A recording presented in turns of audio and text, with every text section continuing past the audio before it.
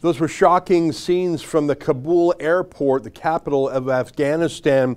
Both Western nationals, Americans, Brits, Canadians, etc., scrambling to get out of the capital city, but also thousands, maybe tens of thousands of local Afghans who have worked closely with the Western allies these 20 years. As I mentioned yesterday, the median age of an Afghan is a teenager, 18 and a half years old. So most Afghans have grown up their entire life under a sort of Western protectorate that collapsed so quickly. What will happen to the people on the ground, and what should Justin Trudeau do?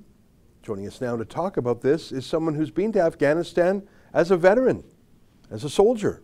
I'm talking about our friend T. Lee Humphrey, the boss of James International Security Consulting. Lee, great to see you again. Welcome. I wonder if you could start by sharing with us some personal reflections, if you felt like sharing them, on places that you know and places that you fought to free, now returning to the hands of the Taliban.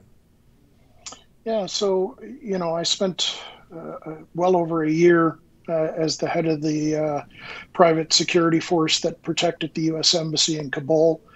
And then while working for an engineering firm that was doing infrastructure projects throughout the country, I was blessed to visit the south, the north, Kandahar, Kabul, or Kandahar, Helmand, Mazar-i-Sharif, you name it, I got around the country. And then again, working for that same country in the past years, places like the Salang Tunnel, going back into Kandahar to an old Canadian forward operating base called Frontenac, and working on a dam project that the Canadians began and U.S. Corps of Army Engineers finished. So I've been blessed by not only working in the big cities, but also getting out into the rural districts and seeing the differences and meeting vastly different types of Afghans from all parts of that country. And it's incredibly sad. I've been snowed under with phone calls, texts, emails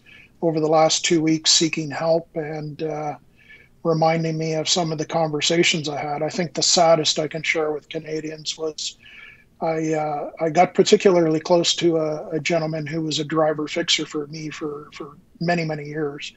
And I went to his wedding, and when his first child was born, he allowed me as the first Westerner to hold that young daughter because he knew I had two daughters, and we had talked about my daughters and fatherhood and the responsibilities of that many times. And he reminded me that I told him at the time that his daughter could now have the same opportunities as mine.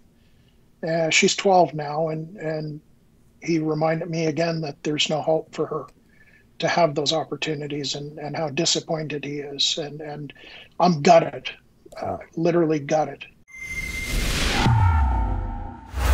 That's an excerpt from my daily show, the Ezra Levant Show.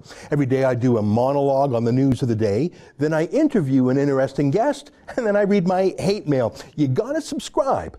Go to rebelnews.com.